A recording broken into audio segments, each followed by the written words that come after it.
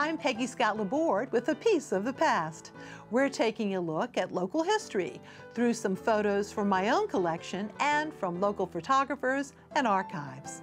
William Faulkner called him the father of American literature. Mark Twain, whose actual name was Samuel Longhorn Clemens, visited New Orleans first while training to be a steamboat pilot in 1859.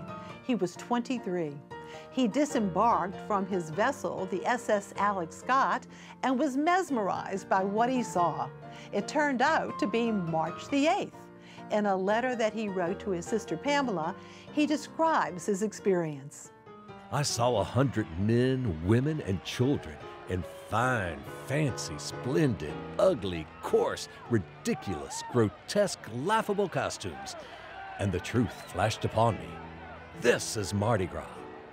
It was Mardi Gras. Twain goes into detail concerning the spectacle.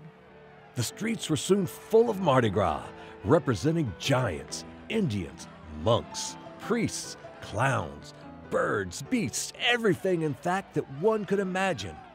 The free and easy women turned out en masse, and their costumes and actions were very trying to modest eyes. He concludes his letter with, "Certainly, New Orleans seldom does things by halves."